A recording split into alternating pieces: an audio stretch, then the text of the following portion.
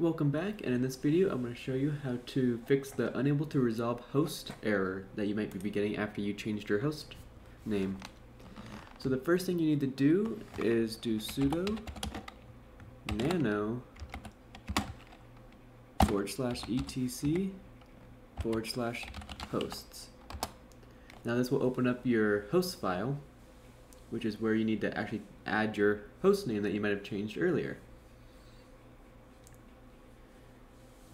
Now it's going to be a little slow because it still can't resolve your host name.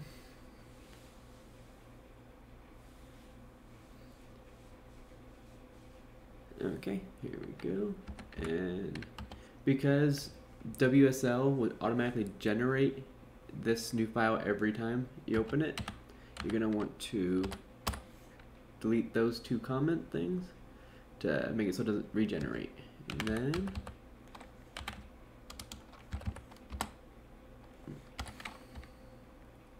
between these two, type in 127.0.0.1 and then your host name, so PC1. And then just do Control X. Yes, you want to save, and X out of there. Now you can go to sudo apt update, and it's doing it automatically, and there's no unable to resolve host PC1 anymore. Thank you for watching. If you enjoyed it, please subscribe, comment, and like it. Goodbye.